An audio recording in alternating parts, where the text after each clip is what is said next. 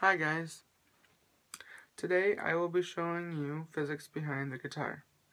The physics that is used for the guitar is frequency that can be changed with length, tension, and thickness. First I will be showing you length. By holding down certain frets on the guitar, which are here,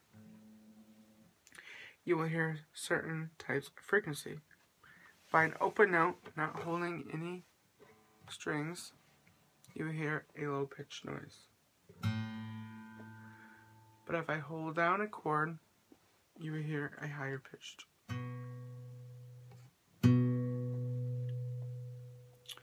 Next is tension. By having tension on the strings, you will hear different types of frequency. Tension is pretty much just putting your hand on certain types or certain chords on the guitar, and you will hear it. I don't know if you can hear it, but it's supposed to. Thickness, depending on the different types of thickness, which, as you can see, all these strings have different thickness. Each of them have a different unique sound. You already know what the first one that I've been doing sounds like, so let's do something different. I'll try the bottom one. The bottom one is thin, and it's thinner than this one, obviously. This one you hear a high-pitched noise.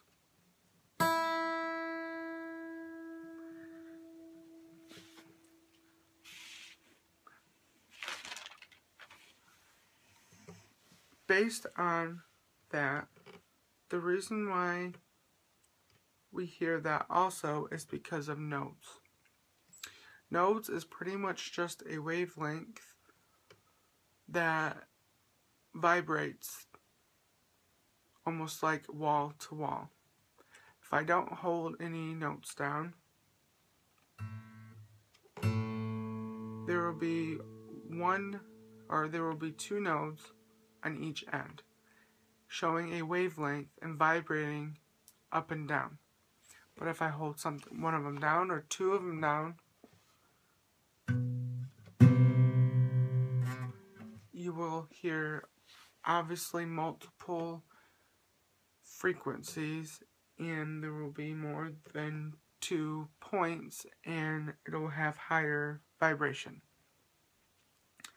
Guitarists often use a tuner or tuners to better fit themselves when they're playing the guitar. These are the tuner knobs, which is what I was talking about. You can hear the different frequencies as I'm changing the knob.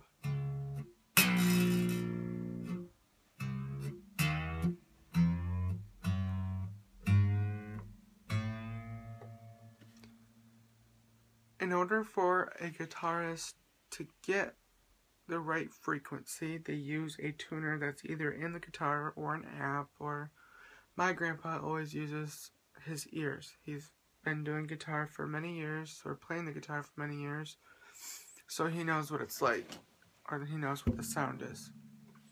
And that is the tuner is just to measure the frequency using speed times wavelength, and that's when physics gets played into it. Here's off the side note. This guy right here, he's called a capo.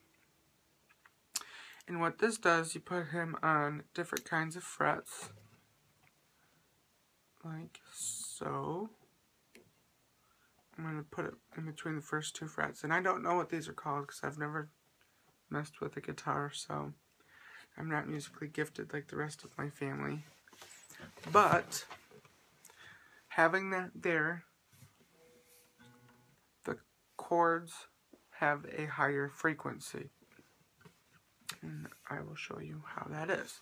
So first I'll be showing you this one. You can't see it based on my recorder, but this is what you will hear.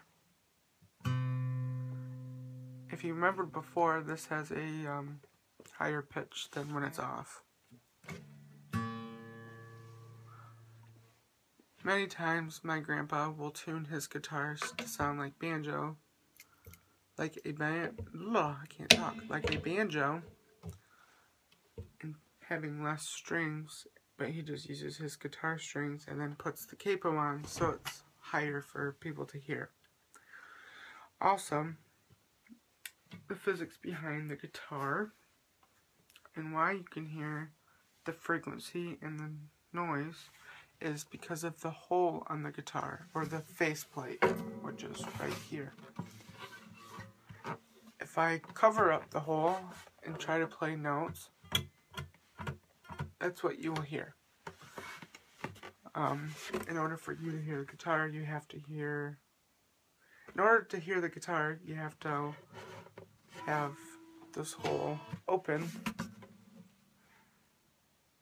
to hear the noise. That's pretty much it. I hope you guys learned something from me, and hope you enjoyed my presentation. Thanks.